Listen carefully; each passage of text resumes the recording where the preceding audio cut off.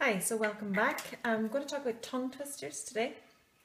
A lot of people think tongue twisters are just a playful part of language, which they are, okay? But you can learn a lot from tongue twisters as well. In fact, when I'm doing tongue twisters with the children, I like to stress to them what they're actually learning from it. So we do our what, as in we are learning to. We are learning to pronounce our vowels, pronounce our consonants. We are learning to practice articulation, practice alliteration, and strengthen our speech skills. So they learn the different things that they're meant to be learning from tongue twisters. So there's a variety of different activities that you can do with tongue twisters. There's 50 cards in the junior box, there's 100 cards in the middle box, and 100 cards in the senior box. Again, there's some continuity, as in the short phrases that you might have in a junior box. By the time you get to the senior box, you come upon the same tongue twister again, yet it's in its verse format, as in it could be 5 or 6 lines longer, so make it more challenging for the pupils. So one of the first activities that you can do with the younger pupils when you are teaching them their sounds, if you look through the teacher manual or look through the box of cards, you should find a tongue twister that will fit the specific sound that you're teaching. And you can stretch out those sounds. So for example, there's one about Nile.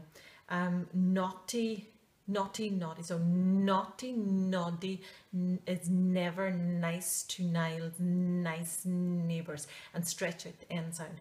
I really should have written that tongue twister down first because I didn't even know it myself.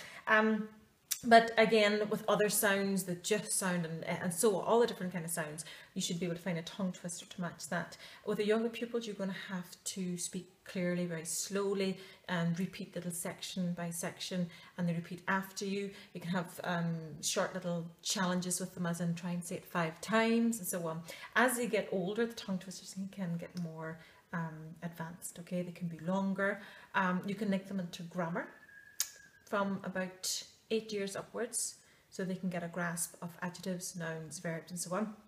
Most tongue twisters, you see, are based on, you know, they have the adjective, the verb, the noun, the adverb in them. So you can either create your own tongue twisters, or you can take tongue twisters from the tubs that's in the tip of the tongue and try and get the children to identify, okay, where's the nouns in your tongue twisters, where's the verbs, where's the adverbs. Similarly, if you're making your own tongue twister, I like to start with one with the pupils' names, so everyone can create one with their own names. So say if your name is Michael, you'd have to think of an adjective, the noun obviously is Michael, a verb and an adverb. So it might be something like marvellous Michael marches mischievously, something like that. Jolly, Jules, juggles joyfully.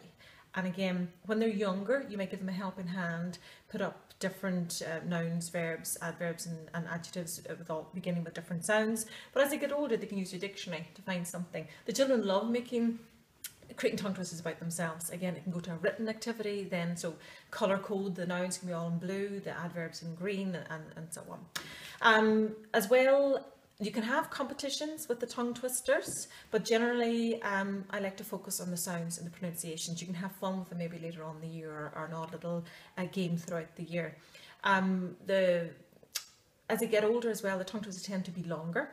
So you can link them as well into music. Now, you don't need to be great at music or be really artistically minded. The children will be able to beat a common beat. So just say, how much would a woodchuck chuck if a woodchuck could chuck wood?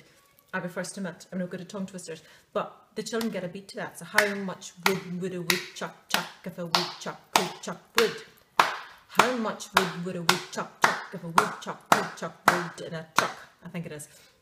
Again, they get that beat. You can add any untuned percussion instruments of cymbals, tambourines, and maracas, and so on, and they can get the beat in there. If someone is good on drums, or that, if you have bongos, or even the table, you know, how much would a woodchuck chuck if a woodchuck could chuck wood? So you can get a beat in there. And even if there's some tuned instruments, or sometimes little decibels, you've got your C or your xylophone, they can all hit C for the first beat, and then whoever's got G can hit G for the second beat. So you actually can create a little song that way with the tongue twisters. So basically that's about it. Any tongue twisters that you do throughout the year, I like to have a little time at the start of the year when we create our own tongue twisters, we explore and have fun with them, and then after that I tend to do tongue twister of the week, or you can call it your tongue twister Monday or tongue twister Wednesday, and we tend to do a tongue twister each week from then on. The pupils like to take the boxes, sometimes they like to explore the other tongue twisters, to create their own sheets, and then we put the sheets together to create little booklets of tongue twisters, or you could even call it your booklets of alliteration. So that's basically a few ideas for tongue twisters to get you started.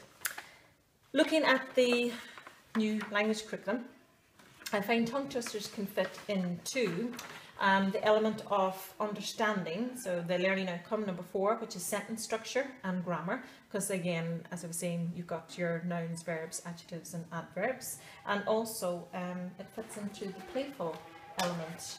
Okay, so you've got your element of exploring and using with the learning outcome of playful and creative use of languages. So hopefully that has been of some help to you to get you started. Thank you.